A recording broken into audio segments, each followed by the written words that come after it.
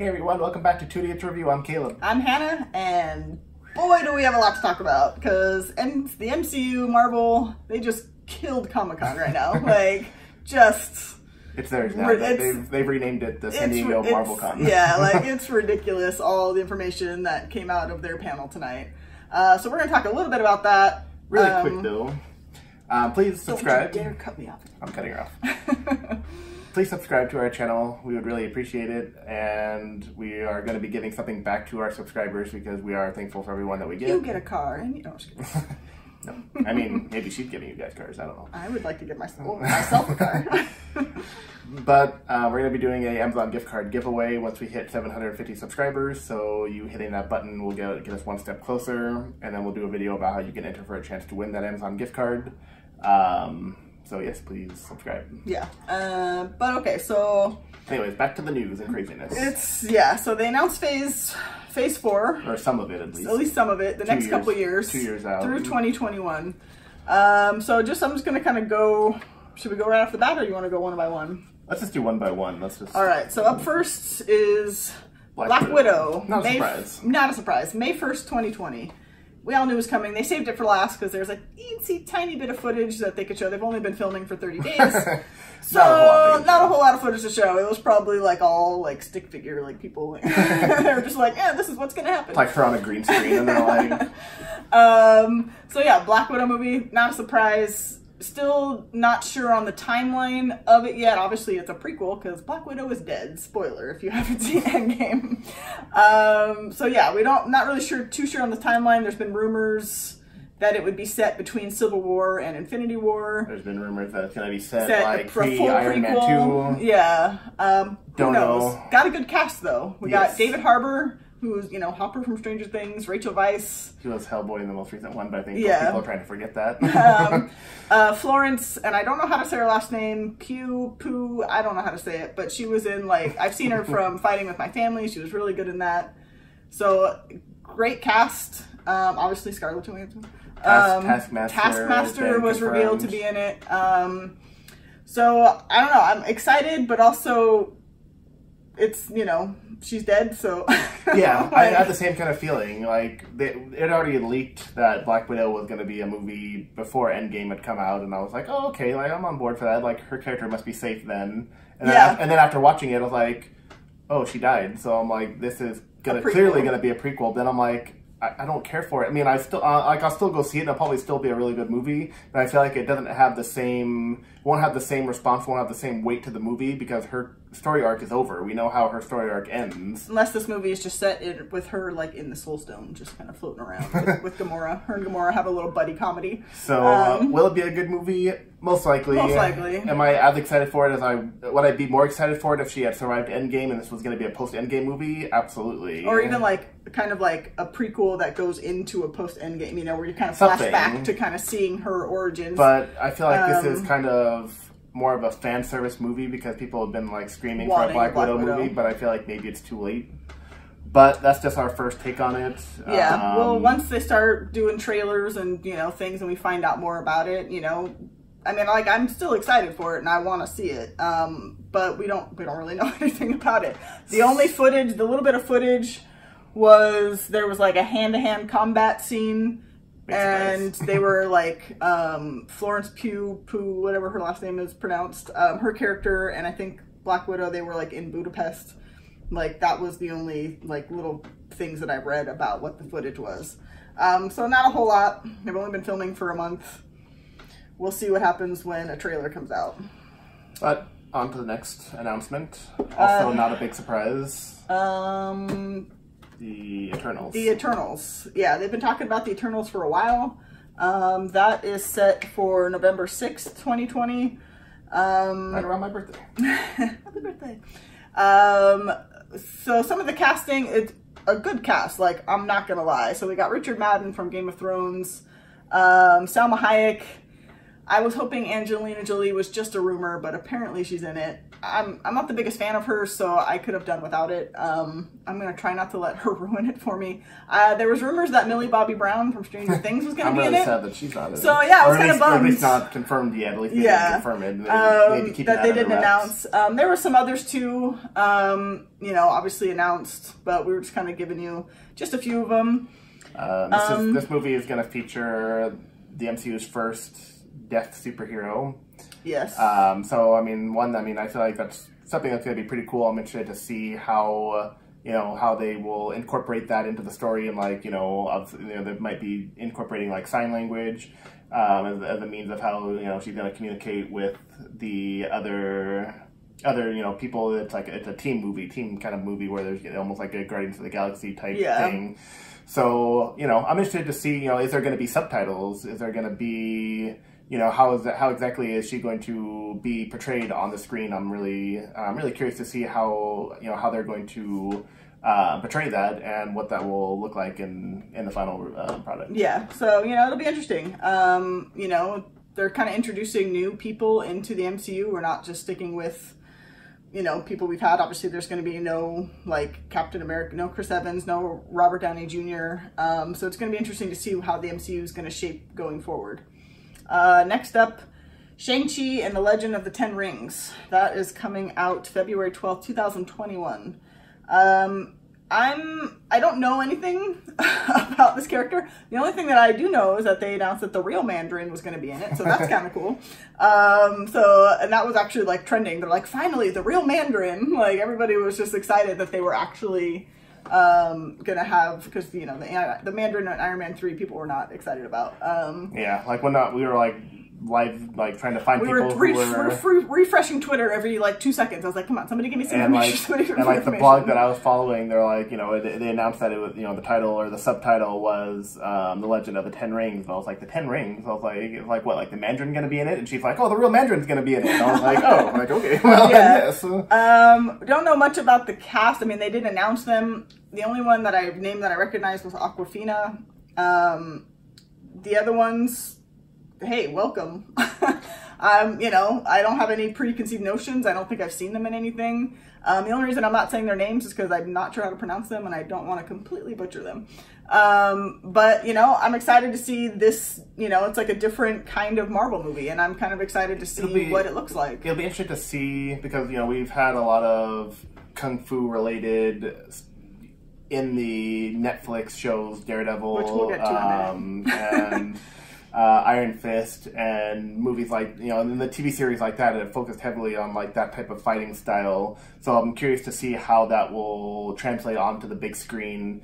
And hopefully the fighting style looks better than it did in Iron Fist. Shang-Chi is supposed to be the kung fu master. He's supposed to be you could probably, you could definitely take the Iron Fist from the Netflix show. Yeah, because he was anybody could have taken it. Seriously, he kept losing. I was like, aren't you supposed to be the best? Anyway. But so it'll be, it is a new genre within the MCU, because we haven't had a kung fu type style movie yet to date. So this is a new Marvel, as they should be in Phase 4. They wanted to give us things that we've never seen before, because they keep giving us the same things over and over again. We're gonna get bored. So this is definitely something different. After that, we got so this is where the titles start to get not great. Doctor Strange in the Multiverse of Madness. So if you shorten that, it's either Doctor Strange in the Mom, which is awful, or DS in the Mom. Still not great. But it's it's supposed to be the MCU's first scary movie, which he's not thrilled about. I'm fine. I don't mind scary movies. I don't like the horror genre. I don't go see horror movies. I don't go see anything. I just, when I saw the trailer for New Mutants and it was going to be that same genre and stuff, I was like, this might be the first superhero movie that I don't go see in theaters or even see ever. I was like, I'm just not a fan of all of that. And so I have mixed feelings about it, because I am super excited that Scarlet Witch is going to be in it. Yes, Scarlet Witch, Wanda is going to be in it. I'm happy to see that they're still going to be incorporating. She's not getting her own solo movie, but they're still finding ways to incorporate her into the movies. Because I didn't want her character to be done. Yeah, because I really liked Wanda, so I'm glad that she's gonna be in there a little bit. And I feel like her teaming up or whatever it's gonna be with Doctor Strange, I feel like is the right course, at least for Phase 4. I feel like her, she is in a sense a magical being, and Doctor Strange being the same. So I feel like them kind of fitting together as like a duo would make sense. And so I am really excited about that. So I do have mixed feelings about it because, and the villain was revealed to be Nightmare. So I understand why they're kind of going the horror route because, even the name of the villain is Nightmare. I mean, they're like, it's a comedy. But yeah, so super excited that Wanda's in it. Like I said, I don't mind that if it's like scary. It's still going to be PG-13, so I don't know how much they're going to push the envelope with that. But I'm okay with it. It'll be an interesting take on it. The whole multiverse thing. That can be tricky, and I'm a little concerned about that. But, we'll see. We'll see what happens once it gets going. We still got a lot of time before that one. Next up, okay. Oh, I'm covering my shirt right now. So, first of all, this might be the worst title, because if you say it fast, which I don't know if that was intentional, but it doesn't sound great. So, Thor: Love and Thunder. Not a great title, but it's very Taika. This is probably the Marvel movie that I'm least excited about in a very long time. Yeah. This will, as far as Phase 4 movies are concerned, like this is even below the horror movie, and I'm not a fan of horror movies. The thing that's got me excited is that Natalie Portman is returning as Jane Foster. She's going to be Lady Thor. So like I'm excited that she's back. I'm not. Which was a surprise. Yeah, like I was like, wait, what? She came out on stage like holding Mjolnir. Yeah. That was I'm excited about that. Valkyrie's obviously going to be in it. I'm sure Korg and those will be in it. I'm not a fan. I'm not a big fan of Ragnarok. So having Taika write and direct it isn't exactly like, oh sweet. We have a very unpopular opinion of Thor Ragnarok. It's in my bottom 5 MCU movies. It was just. I just was not a fan of it. With the subject matter that it was covering, it didn't make sense that it was like this freaking comedy. And I was not a fan of Taika as the director, and so, I knew if they ever did a Thor 4 that he was going to be coming back. Yeah. So it's no surprise that he's going to be the writer and director of it, but I just was not a fan of his take on the character. Yeah, he definitely dumbed Thor down a lot, which was kind of annoying. So, all in all, like, I'm just the least excited. Like, the only thing that's making me excited is that I'm a big fan of Natalie Portman, so, like, I'm excited to see what they're going to do with Jane and Thor, her as Thor, and then Thor also. And another question that this raises, I don't know if you were... No. Oh, okay. I might have, but go. Another question this raises is that this is going to be released, at least, as far as we know, before Guardians of the Galaxy Volume 3. And the way that Endgame ended... Thor was going to be as Guardians of the Galaxy. Yeah, I thought it was like, I thought for sure, like, he's not getting his own movie, but he's going to be in Guardians of the Galaxy Volume 3, and that's how he's going to kind of continue on in the next phase, is that he's just going to be popping up in people's movies. And so now it's like, well, Thor 4 is coming out, I'm not going to say the title because it's dumb. Thor 4 is coming out before Guardians, and so then I'm like... Is he not going to be in Guardians of the Galaxy Volume 3? Did Star-Lord kick him out of the ship when he's like, I can't stand you, get out? Or at the very least, I thought it would have been the other way around, and I thought that Guardians of the Galaxy 3 would come out first, and they would have him in it, and then at the end, maybe he would go his own way, and then that would set up for a Thor 4, but they're not doing it that way, so I don't, that's a question that when I saw, I was like, that doesn't fit the way I thought it was going to. They'll probably just be like a throwaway line about how, he got sick of being on their ship or something, like something dumb.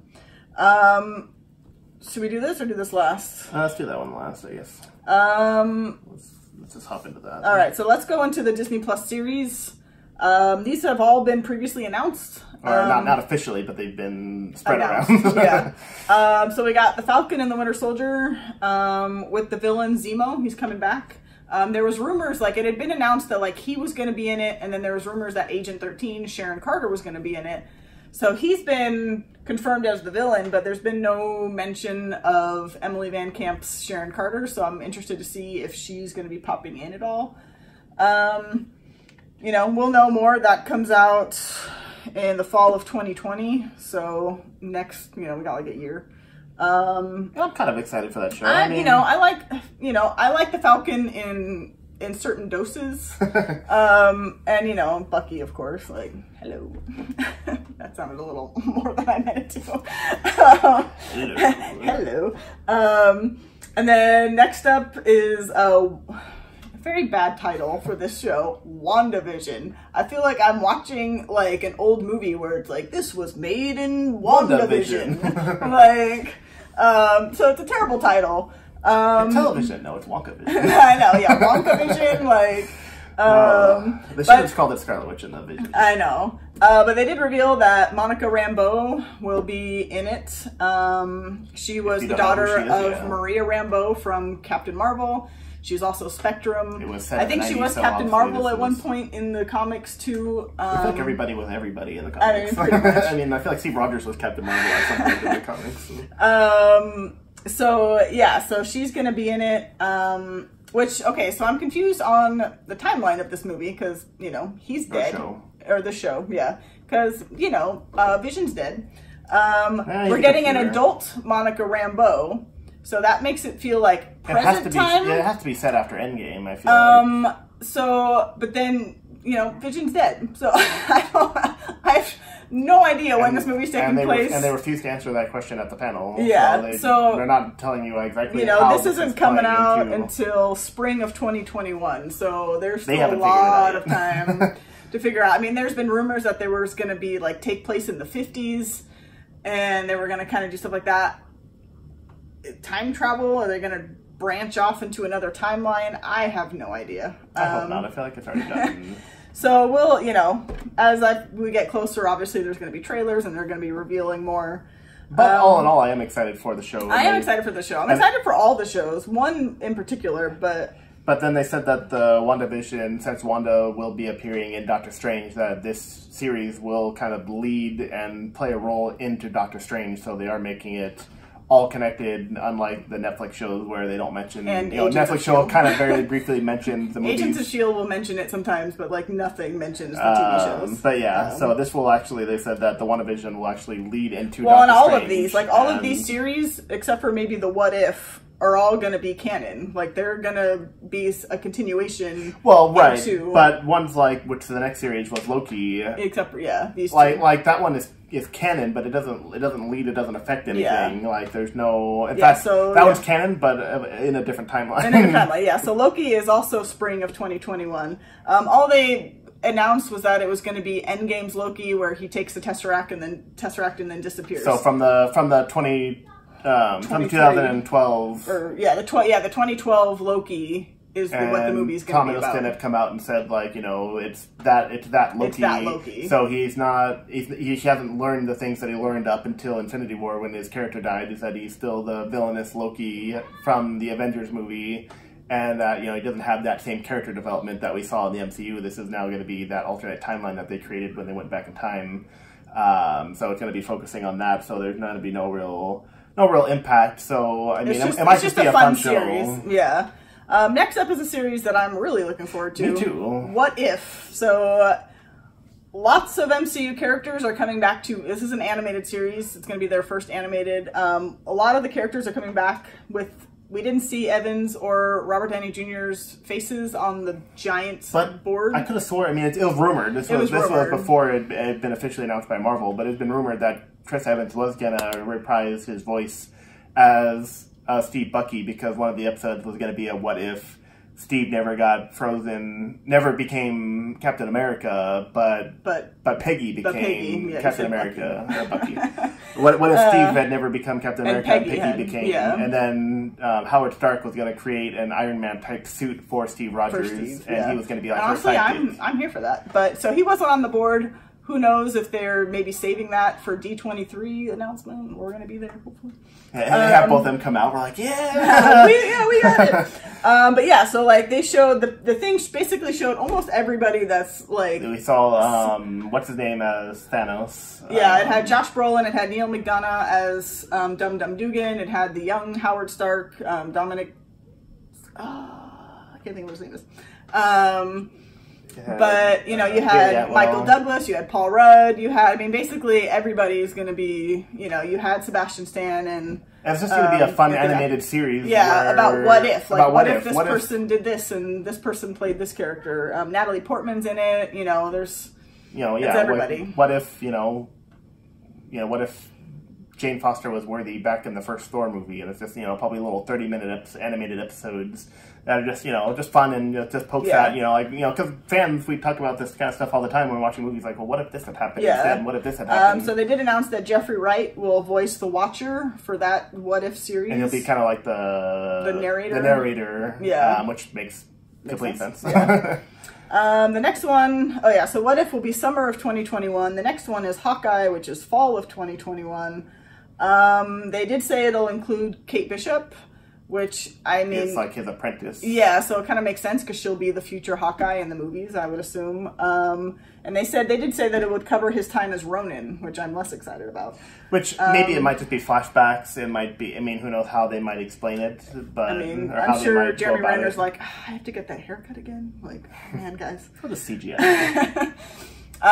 So yeah, you know, it'll be interesting how they're going to, you know, kind of introduce Kate Bishop into it, and they haven't cast her yet, so we don't know who she is, or, you know, and they didn't announce how long any of these series are going to be, how many episodes or anything like that. Yeah, I mean, they're still far enough away that they have time. I believe that they said, or at least it's been rumored, that they're going to be short series, like 6 to 8 episodes for each season. You know, who knows if they're going to do more than one season. They might do some for some and not for others. Yeah, I think it probably depends on their schedules and on the movies and like what they're going to kind of do.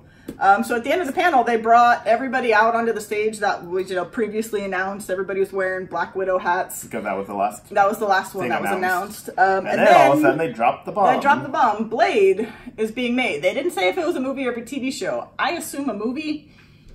I don't know. It didn't say. It didn't say, but they did announce that it was. I'm going to say his name wrong, and I apologize. Mahershala Ali, who was Cottonmouth in Luke Cage. So I would expect an announcement that they're going to say that the Netflix series are not canon, because there's been talk that they want to use Daredevil at some point in the movies. So I'm gonna expect that announcement at some point where they're gonna be like, yeah, those aren't canon. Especially since Cottonmouth is now Blade. Which, that was a good casting choice. It was a good casting choice. I do have to say, I'm okay with that. Okay, so I haven't seen the original Blade. I know you guys are going to get all mad at us because, like, how could you guys be nerd fans of the MCU? That was just before my superhero time. Yeah. And I just never went back to watch it. So, I mean, I'm sure we'll watch him at some point, but just from what I've seen of it, I do feel like he's pretty good cast as that. So I'm okay with the casting. And then also as like a brief, like, oh, we're leaving, they also announced that in production or in pre-production or whatever, or it's coming soon, Black Panther 2, Captain Marvel 2, Mutants, which I assume is just X-Men, Fantastic Four, and Guardians of the Galaxy 3. So for all the people that were freaking out because there was no Black Panther 2 and no Captain Marvel 2, it's like, well, they're coming. They're only nothing like that's 2 years.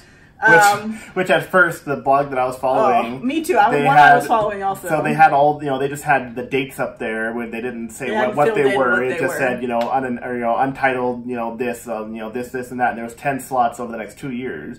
And so the blog that I was following and on Twitter and everything, everyone's like, I can't believe we're getting 10 movies over the next 2 years. We're not. I was like, look at the things that it's showing. I was like, we're not getting 10 movies. So I was like, some had certain dates and then the others would just say fall. So I was like, the ones with dates are going to be the movies and the ones that say fall, spring are just going to be the TV series. I'm glad to see that I was right. So yeah, and then there were some people that were like, we're getting 7 movies in 2021. And I was like, no, we're not. That would have been too much. It would have, 10 movies in 2 years would have been too much. Like, that's like every 2-3 months there's another one just popping out. And it's like, as much as I enjoy these movies, like it would just be overkill. Like, you don't want to burn through these too quickly. So like giving us short little series in between movies to kind of tie us over. Yeah, to kind of tie us over, especially in some instances we're getting like 2 in spring of 2021, so that's kind of nice. So I mean, as a takeaway, I would say the biggest thing, that even though the movie as a whole, it doesn't thrill me, the biggest surprise and the biggest almost enjoyment for this was to know that Scarlet Witch was going to be in Doctor Strange. Oh, and see, for me it was that Natalie Portman was back. But I'm also excited that because I love the Wanda character, so I'm glad that she's kind of popping up in other stuff, and that because I knew and it wasn't just going to be the WandaVision. Yeah, because I was like, are we just going to get this WandaVision? And like, that's it? Like, are we just going to get rid of her character? So I'm glad that she's in Doctor Strange. I think the biggest surprise for me is that Natalie Portman was returning. I mean, that was definitely a big surprise. Because I was just like, what? That might be the bigger surprise, but I feel like the more pleasant surprise, the more satisfying surprise was Scarlet Witch for me. I am happy that Natalie Portman's going to be back in it. Because they kind of, I mean, I understand why that movie, but yeah, I know, right? I understand like why she disappeared because they wanted to keep Thor more in Asgard and doing that stuff, and it just didn't. It's like it's hard to incorporate. But now she's gonna be Thor. Now she's gonna be Thor. How they explain that? I have no idea. How does she become worthy? And how does she have Mjolnir? Cap just really became worthy. Like, all right, let's calm down. But I was also excited to see hear about the real Mandarin popping up. I mean, there was very little that I was dissatisfied in hearing, other than Love and Thunder. Love and Thunder. And WandaVision, the title of it. The title of it. WandaVision. It's such a bad title. I hope some of these are working titles. Coming to you in WandaVision. Like, it's just... Yeah, I'm kind of, like, knowing that Zemo, and I guess he has, like, the mask, and he's going to be, like, full villain Zemo. It's going to be in the Falcon and the Winter Soldier. Kind of makes me a little more excited for that series. Because I really did like him. I did like him in Civil War. So hopefully they don't mess up his character. So it'll be interesting. I mean, I guess the Loki series is probably the least, only because it has no future implications unless they're going to create like an alternate reality where they're going to start like alternate timeline where they're just going to start doing movies in that timeline. The ultimate universe. Yeah, so like, because his series basically has no basis. Which I feel like is what we need for a Loki series if they were going to do one. I mean, true. You could be like, he's alive. Because when they got rumored and pretty much unofficially confirmed that Loki series was happening, everybody in the comments was like, I knew he was alive. Like, yeah. And I was like, they can't bring him back. They can't bring him back. Not in that capacity. I was like, I would just ruin that whole opening sequence of Infinity War. Yeah. But so all in all, I mean, a very eventful. This is just 2 years. A very eventful Comic-Con for Marvel. I was kind of hoping they would save this for D23 next month since we're going to be there. And we were going to try to get into that panel, and we still might because who knows what else they're going to announce. I mean, yeah. So I was a little disappointed that they were, because we bought tickets specifically for it because we're like, they're going to announce Phase 4 D23. I was like, there's no way they're going to do it at Comic-Con. They already skipped Comic-Con last year to do their own D23. I was like, or the year before, whatever it was, 2 years ago. And so I was like, they're for sure going to do it at D23 because that's their own thing, that's their own con. Yeah. And then when they announced this, I was like, can I get my money back? I know. I was like, we bought tickets for that. We bought tickets like a year and a half ago. I know. I was like, man. But I mean, we'll still go and spend money we don't have. Which is what they want. But yeah, so I mean, that's all we got on this. If you hear our neighbors, they're screaming outside. Okay, child. Anyways, yeah, so he just heard the news. He's like, Love and Thunder. But yeah, so let us know what you guys thought of all these announcements. It was a lot. We were trying to keep this video short, but it's hard because there's so much. There was so much. It's like a 2-hour panel. We're trying to squeeze into like 20 minutes of talking. But yeah, so the next couple years are going to be really good for Marvel, and really good for Marvel fans. So yeah, let us know what you guys thought in the comments, what you're excited about, disappointed. Did you hate some of these titles as much as we did? Were the things that you had hoped had been scheduled into the next 2 years like sooner than maybe they are, or anything like that? Just let us know in the comments. Like, subscribe, and thank you for watching.